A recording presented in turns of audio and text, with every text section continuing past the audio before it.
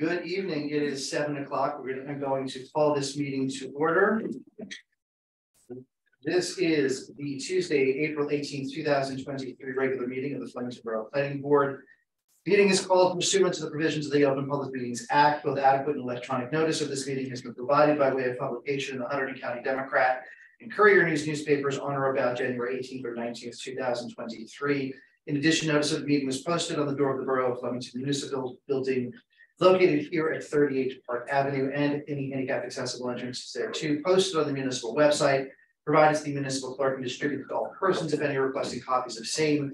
This meeting is being recorded with both audio and video and may be rebroadcast. This meeting is a judicial proceeding. Any questions or comments must be limited to the issues that are relevant to what the board may legally consider in reaching a decision, and decorum appropriate to a judicial hearing must be maintained at all times. Ask everyone, please rise as you are able for the flag salute. Pledge allegiance to the flag of the United States of America, to the republic for which it stands, one nation, under God, indivisible, with liberty and justice for all. Mayor Carroll here. Mrs. Engelhardt is not here yet. Mr. Campion here. Mr. Dashna Here. Mr. Levitt Here. Mr. Cook Here. Ms. Giffen here. Ms. Weitzman here. Mr. Hill I don't see yet. He's running late. Mr. Semino Here. Mr. Eckel Here. Mr. Weintraub Here. Mr. Show Here. Ms. Kaczynski here. Mr. Harris here is here for Ms. McManus. And Mr. Clerico and Mr. Troutman are excused. Thank you. We will begin as we always do with the time for public comments. There's literally nobody in the room other than the members of the board of professionals, and there is nobody online. I see one as an attendee, but I don't Okay, see any name. neither do I. So raise your hand. That's Jim. All right, so let's promote Jim up to the panelists. All right.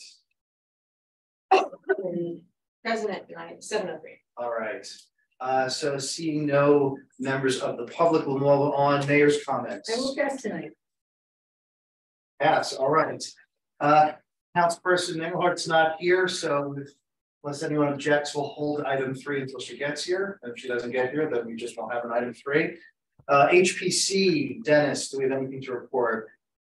We have our meeting tomorrow, so nothing other than a reminder about the historic house tours of Flemington, June 3rd, Saturday, 11 to 5. If anyone's interested in helping out, let us know.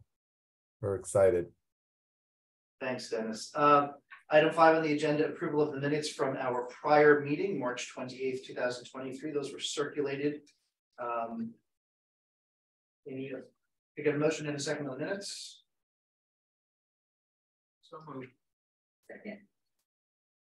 Any discussion, clarification, or corrections to the minutes? Mr. Levitt? Yes.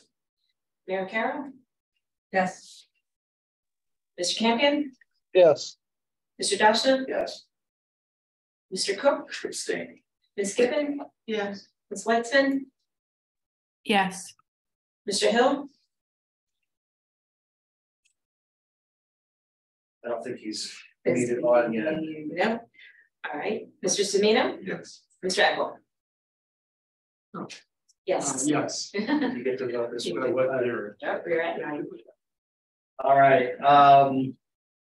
Item 6 tonight is going to be a subcommittee report from our group working on updates to our bylaws and rules on citizen input. Tara, you can update where we are. Sure. So what's been circulated is a culmination of the changes to the bylaws as a result of our discussion of the last meeting. You'll see we need to do some reformatting. There's some areas that I should have taken some things out, which were really commenters. Makes it a little bit more difficult to read, but I believe it incorporates everything that we discussed and agreed upon at the last meeting. I don't know if anyone has any additional comments or thoughts or changes or questions as a result of the review. But I think that as I've discussed with the chair, the best thing to do is have you guys take a look at it, and then I can circulate it prior to the next meeting. a clean copy so you can, take a look at them both together, and then we can introduce it for adoption. I have a correction. Please. Mr. Semino is alternate number 1. Okay. Thank you. And then everybody else falls is correct. You want to go to the last page? Oh, yeah, the last. You know what, I think that the alternates are underneath the name. I think, we'll see that, that's what I mean by the reformatting. Oh, So I think Yeah. that that's the case, so once we reformat that, that will probably correct. work itself out. Okay, got it. But thank you. Oh, yeah, I was fiddling with your Word doc, yeah, if you like space it. Correct. Yeah, so you have, you're good, yeah, so I remember that. No, I remember And I like the little section that just goes right down the left hand It's side of the probably page, right. that's very helpful. Yeah, no, it's good, it's good. All right. That's my favorite. So, is there anything else that folks have noticed? Kara said this around a couple of days ago, that has not caught, hasn't captured what we had talked about. Because I didn't see anything, but I want to give everyone a chance. The question I had is, if there's no page numbers, but Article 11 at the moment. No, the master plan. So it looks like that there's an update from 6 years to 10 years, but I got confused between re-examination of the master plan and master plan. I'm sorry, so. So in other words, it's a section that reads adoption of the master plan. And it says, shall prepare and adopt a master plan pursuant to the municipal land use law, right? We don't come up with how often we have to do that. That's part of the state. Board shall perform a re-exam of the master plan at least every 10 years from the previous re-exam. But we weren't really talking about a re-exam, we were talking about the master plan. So I thought that said that the re-exam or law changed from 6 to 10. But so in other words, is it that we have to perform a re-exam of the master plan in 10 years? When do you have to do your next master plan? Because if you remember, we did a re-exam for master plan 2010, Correct. re-exam 2014 or 2015, but then we had to do our new master plan last year or this year, I believe, because we were within the time. I thought there was something different between the re-exam and our new master plan. I'll have to double check with Beth, but I'm pretty sure the state law is just for the re-exam, because in some towns, like the master plans date back to like the 80s, and we just refer to the re-exam. Okay, so you're thinking that there is no law for a master plan perspective, but you have to at least re-examine it every 10 years. That's what I'm thinking, but I'll confirm. Okay. And I think I do think that's correct. You can at any time adopt a new master plan. There's no requirement for that, but your re-exam has to occur within that time period after the change, and you can then, as a result of that re-exam, decide whether or not you want to amend, re-adopt, whatever the case may be. However, when they say you have to do the master plan every 10 years, they really only mean those 2 required sections. I'm looking at you because it's only the one required section. right. So it's really just that one required section. It's the land use element. Right. It's That's the only thing that's required every 2 years. 10 Sorry, years. well, I misspoke. Every 10 years that's the only one that's required. Everything else is essentially a fluid document that should be updated as our responsibilities. Well, so as Beth would also say, Regularly. housing stands on its own. Your housing element. That's why I said 2. That's exactly why I said 2. But legally 1, you're correct. So I think it's our responsibility to keep up everything on a regular basis, just kind of look at it. But those are the only 2 that are required every 10 years. The other thing that the first line of that section pod grabs is not just the timing, but the manner in which it happens, the contents, the notification of adjacent jurisdictions, all that other stuff that you're required to do under state law. The line of adopt pursuant to the MLUL grabs all of it and with it in one sentence. So it's not just the timing. Got it. Okay. Does everyone feel comfortable with that? It embodies everything that you'd like it to, that it makes sense? Do you think there's any clarity we need to place in there? No, because like Jeff said, the first line pursuant to the MLUL. If if you know the MLUL, you would say, okay, it changed, you don't have to do a master plan, it's blah, blah, blah. But I guess that's what I'm saying, would you like that spelled out a little bit more, you're okay, because it's all encompassing? It should be spelled out the re-exam, that was my Okay, only question. okay. Yeah, I agree, maybe that's to clarify that that's optional, but encouraged. It's not optional. No, well, it is and it isn't. No, that's not. Not the two required, The the rest of it. The re-exam is required statutorily, period is required. And you're supposed to check if all of your current planning documents are At that time. at that point Okay, still in All force. right, that's, Whether you choose, whether the only you thing, change it or not is up to you, got it. yeah, the reason why they put climate adaptability in the land use element was because that's the one that is to the top. Right, got it. I mean, we can certainly outline the required sections. I don't think it's real. I don't think it means the complexity because it says. It says we have Whatever you decide to Exactly. be, it can be the minimum legal requirements on the whole document. I'm just saying, so if Covers everything. anybody, if anybody has questions going forward, new members, so they can understand exactly, you know, at a minimum, every 10 years, these two items have to be re-examined. I would rather just leave it Okay. as this, only because if the state law change, I don't want our bylaws to not be consistent. Okay. No, we don't wanna get any. And then we have a requirement to do something not required to do it. So let me just ask, because I'm sorry I brought it up if I confused anybody. So the word re-examination. So based on this, the board shall perform a re-examination of the master plan at least every 10 years from the previous re-examination. That means we're doing 1 year, 2024, because that's 10 years from our previous re-examination report.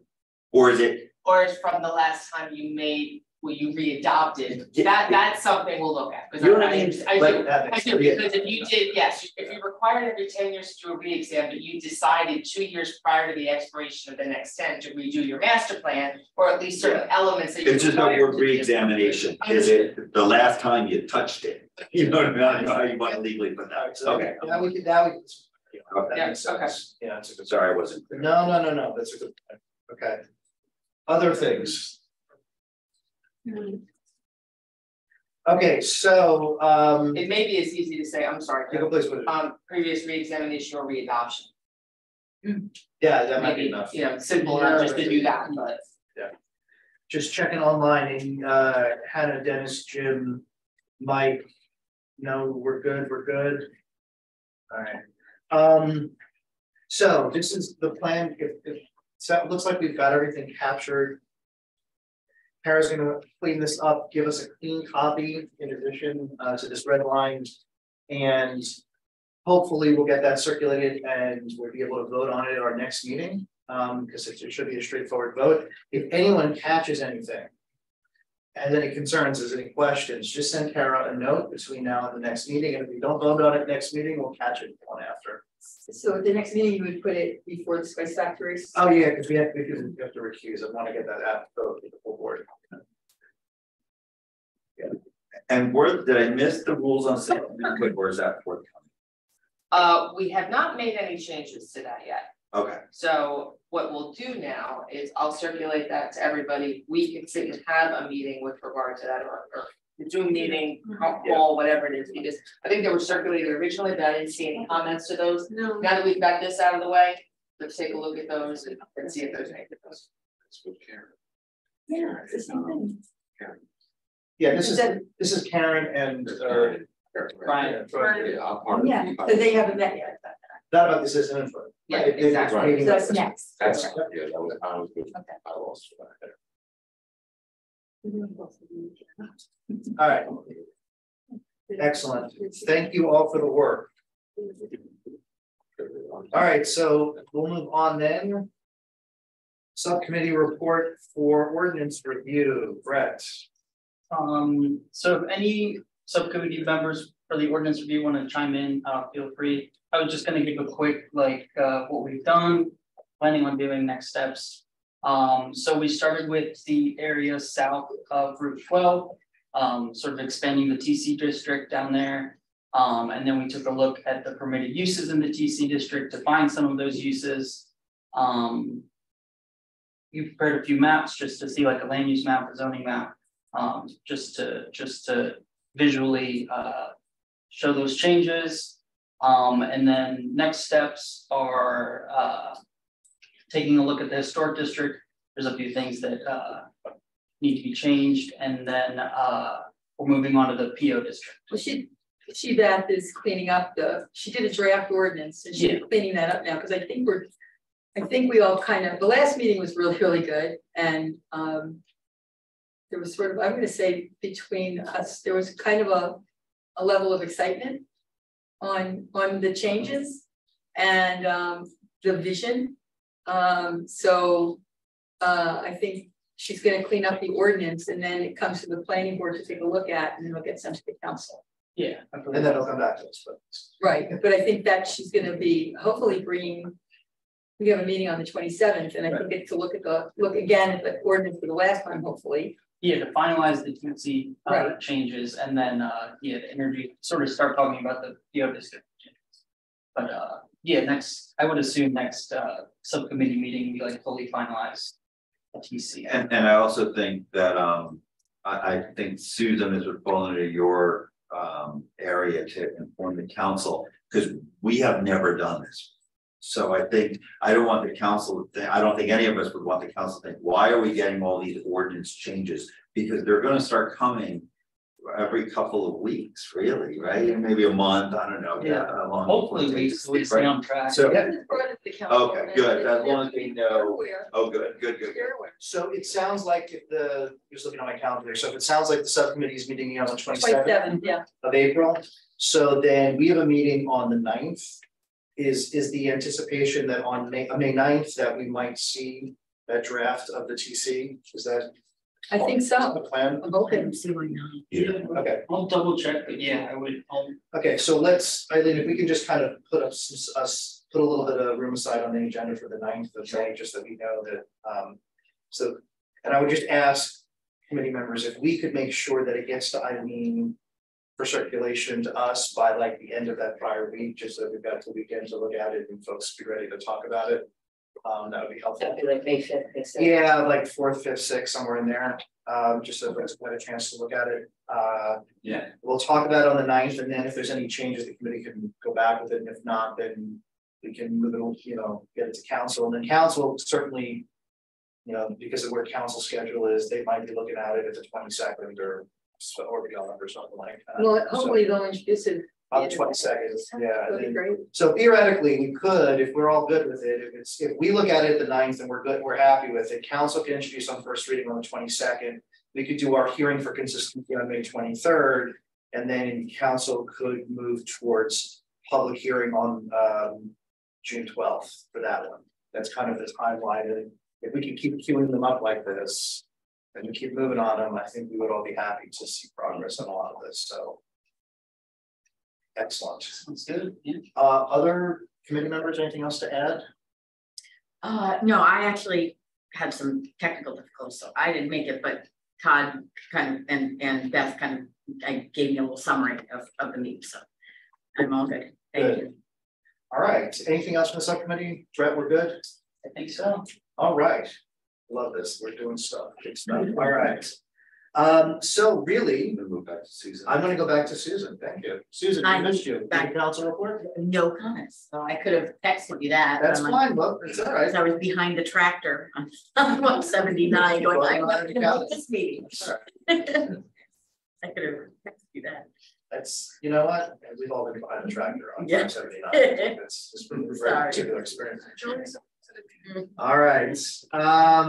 Item 8, chair items. So our next meeting is next week. Yes. We have a public hearing. Tara, we're having the public hearing. I have not heard anything to the contrary. That date was circulated to council. He said it was fine, the professionals are fine. I know that notice was provided. I have not seen them submit them. I think I'm waiting for the affidavit of publication. Okay.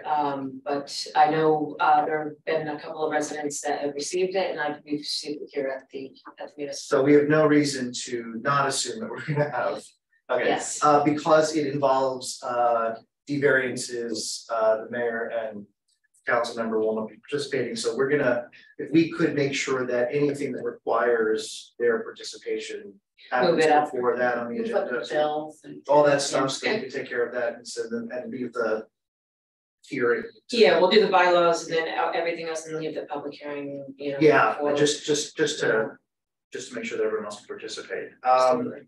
Anything else? I mean, that'll be a full agenda, we'll surely get into more than one meeting on that. Just the bylaws, I mean, we haven't received anything from any other council on Spice Factory. No. Correct, okay. correct, that's correct.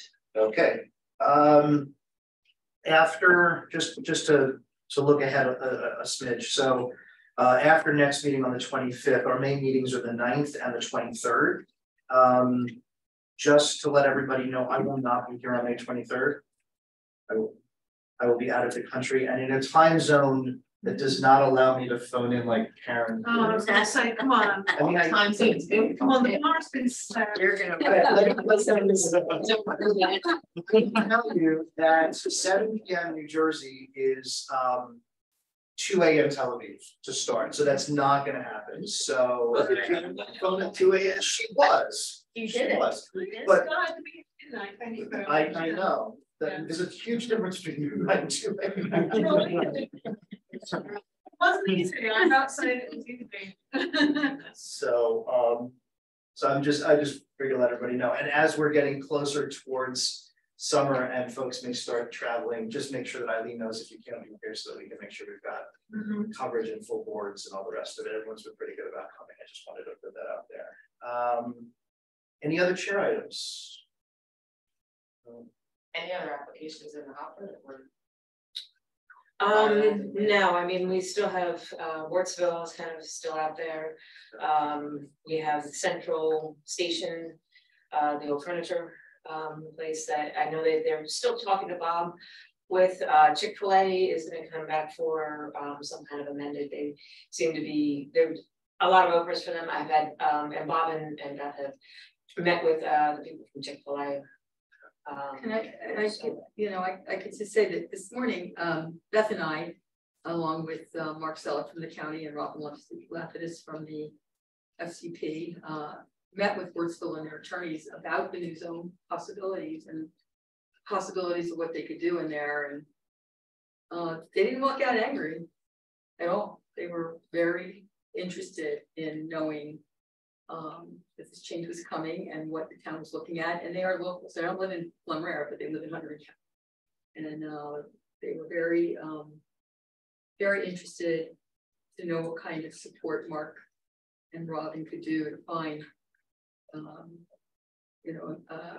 was the word? A commercial kitchen incubator for people who want to make product and or a sports complex or an entertainment complex. They were quite interested in talking about it. So it was encouraging. And then we also have Liberty Village, I think. Where's that? That is in an executive session under contract negotiations because the developer asked for a amendment to his redevelopment plan.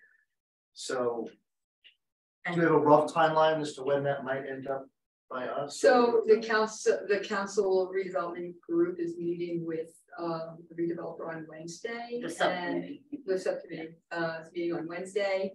I don't think that one meeting is going to be enough, frankly. So I cannot opine on this at all. That's fine. I'm just because obviously if there's an amendment to the site plan, then obviously it'll come back to us at some point. So just we want to just let us know like roughly, but that might be so we want to scale. He is asking for an amendment to the site plan as part of dealing with his Redevelopment plan. Do you mean tomorrow, Wednesday, or next week? Tomorrow, Wednesday. So Spice Factory at least is probably going to be a couple of nights, but we do just so we do since there's not much else coming that we know That of. would be, yeah, it was You're kind of May, 25th and then the May 9th. yeah. So like your end of May, early June certainly look like open meetings if that is just to put that in your in the back of your head again since you guys are talking. So, all right. Any other chat items? All right, bills were circulated, got a motion to audit the bills. So move Cook. Second. Second. Sorry. We got a second. You said second. Mr. Cook, Yes. Mr. Levitt, Yes. Mayor Carroll, Yes. Ms. Engelhardt, Yes. Mr. Campion, Yes. Mr. Dashna. Yes. Ms. Giffen. Yes. Ms. Weitzman Yes. and Mr. Hill. Yes. Thank you. Any attorney report? No, but I will say, as I was just going through some documents, I already have started making some notes as to potential amendments to the rules on citizen input.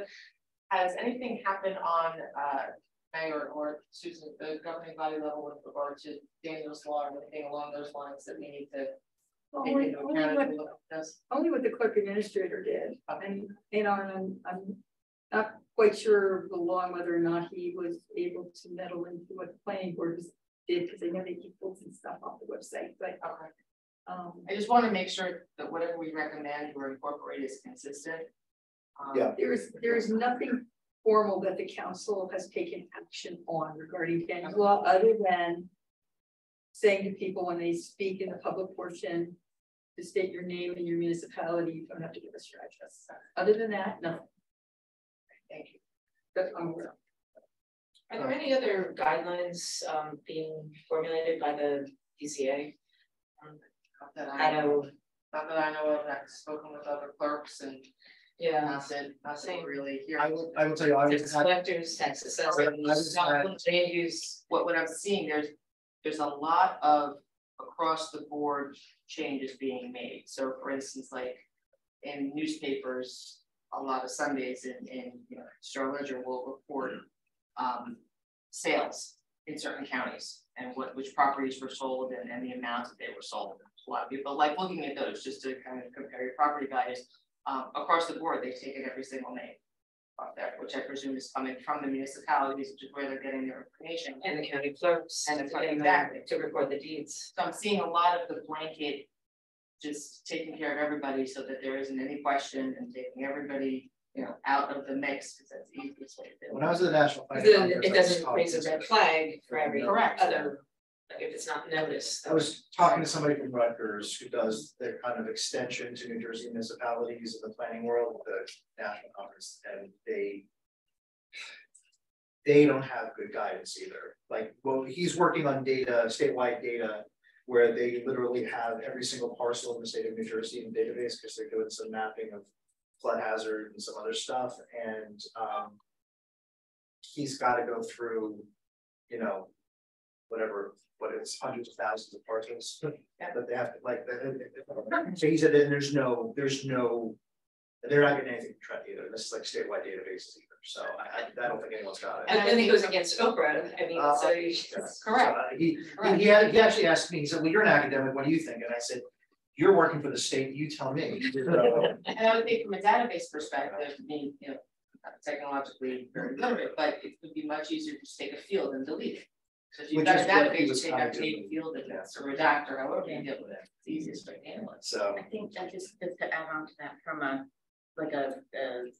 council and clerk's perspective, and I know I just want to make sure that we are continuing to have the virtual availability, whether that we're posting those regularly, as well as the documents that so people can review them before the meeting and those kind of things. So we just need to be careful that there's nothing said during the meeting, like you said, make sure we're like Marcia said, make sure we're not exposing anybody's information that way, and as well on the drawings. I think, and in the mix. So you just need to be real careful about that. Yeah. And also just need to make sure that the names aren't connected with the addresses on Drawings are gonna the be drawings are very, the thing that. yeah. The drawings, especially the cover sheet usually has the Correct. 200-foot list.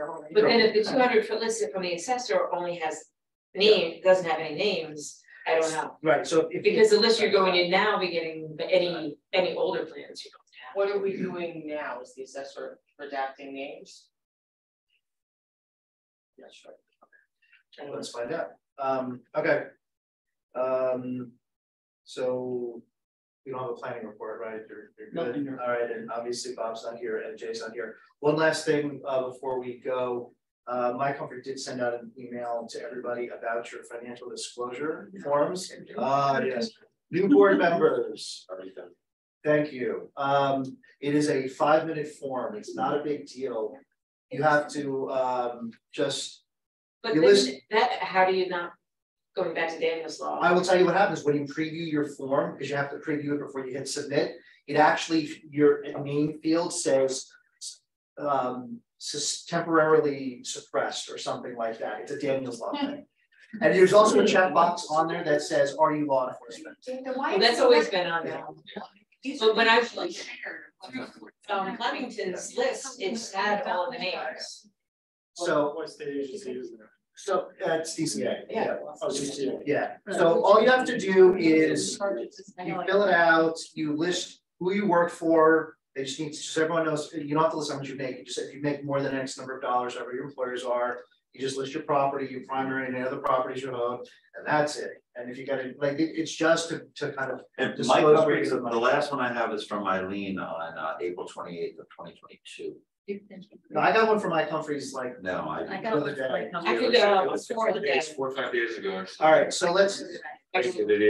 you didn't get it, okay, You got it. so. April 2022. And I'll, you know what, I'm gonna forward it to you and I'll copy my, to make sure that you're on the roster So you didn't get to it. do that. Thank you. All right. Yeah, I guess. Love it. All right, so you didn't get it, so. That the board didn't get it, all right, I didn't get it. so it's gonna be fun stuff, so, all right, so. But he said one, the SCP was infuriated the SCP because they're under state law.